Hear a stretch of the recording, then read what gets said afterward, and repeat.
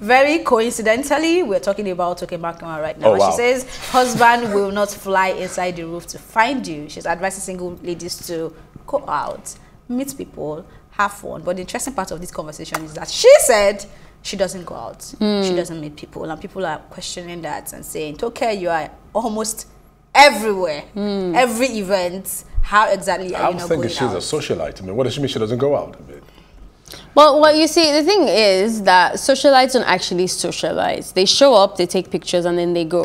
It's kind of overwhelming. I have family that is pretty close in that lifestyle, and I'm in the living room when they leave. I haven't finished watching a series. They've come back home because all they've done is just gone home, gone to the event, you know, done that. It's kind of overwhelming for them to be a known face. You'll be surprised how lonely those people are, even though the whole world knows them.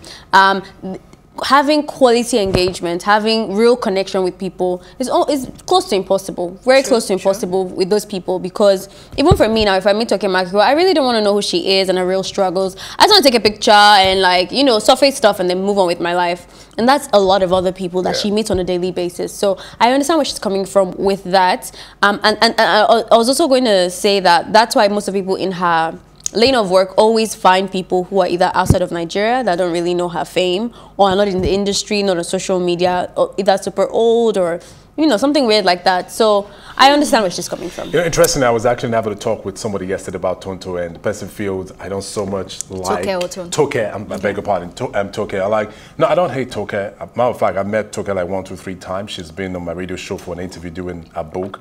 We've met in 2 different events.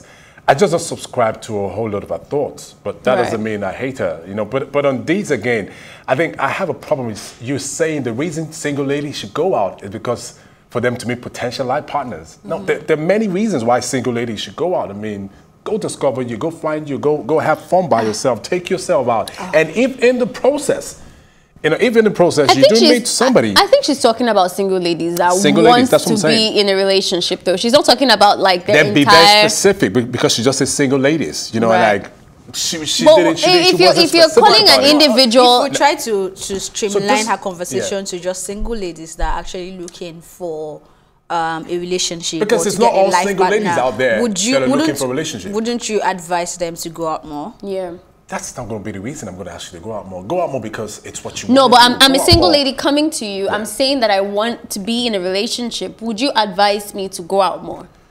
Go out more to do what? To discover you? To go and to meet people. Hold up, to go fish. Hold up, I was just going to say that. Hold up, that to meet with different men on different dates and all that. Is that it? Put myself out there. Yeah, socialize, meet people. Are there detriments to that? What because do you mean? you got to be ready for what that might come with. Which is socializing. Like with socializing, because at the end of the day, I mean, you might get yourself into wrong hands. You might be mistreated by 1 or 2 guys. So, I mean, I'm just saying. Would you advise people who are single that want to meet people to just stay indoors? To stay indoors. Just stay indoors. Yeah. No, I would say go out, but be very careful. She's saying. That's what I'm saying. That's what she's saying. She just single ladies who want to marry. I mean, husband will not come and meet you. She said it. And so I'm saying that should not be the reason alone you encourage single ladies to go out. I think you're overcomplicating this thing, because she talks about single ladies. She talks about marriage. So it's not about the whole individual. It's just this aspect of their lives where they are single and looking for marriage. And she's advising you on that connection. Are you single? No, I'm not. Are you single?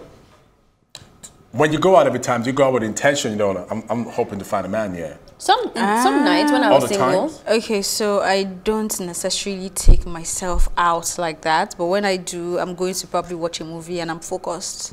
That's what So you don't have ever in your mind an intention to meet someone? Yeah, like, of course. I mean, you hope to meet someone. Every time you go out. No, it's not. It depends on where I'm going to and what I'm going to do. There are times I go out. I just want to be all by myself. And sometimes somebody... Are you single? Right now? Yeah. Kinda. Benny, are you single? I say kinda. Kinda. You know, but this is my point, right?